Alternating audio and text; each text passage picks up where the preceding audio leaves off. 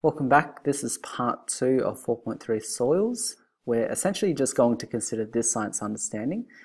Excess nitrogen and phosphorus can be leached from soils and can cause eutrophication in water bodies. What you'll need to be able to do is explain the process and consequences of eutrophication. Eutrophication is the enrichment of nutrients in a body of water. The issue with this is that it can lead to excessive plant as well as algal growth. And what this can do is lead to the eventual death of an aquatic ecosystem. From this diagram, the important thing to note is that processes like leaching as well as runoff that can occur near bodies of water can contribute to this process of eutrophication. We usually associate eutrophication as an excessive growth of algae, and so we see these algal blooms that typically turn the water a bright green color due to the presence of this algae. Now, how does this actually occur? So this diagram, we're just going to run through it, and it's going to explain how this leaching and this runoff is going to contribute to eutrophication.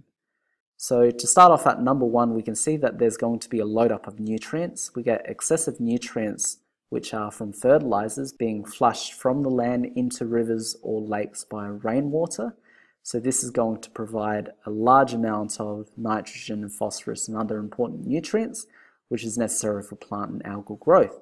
So the second step, plants end up flourishing, which may seem initially quite good. However, this provides the right environment for algae to flourish and to grow. And algae, we know, typically forms a layer on top of bodies of water, resulting in these so-called algal blooms. The issue with this is that plants which are in the water would require sunlight. However, this layer of algae will block sunlight, which then prevents those plants from photosynthesizing. What this means is that the plants will eventually die, and this is going to reduce the production of oxygen by these plants within the water itself.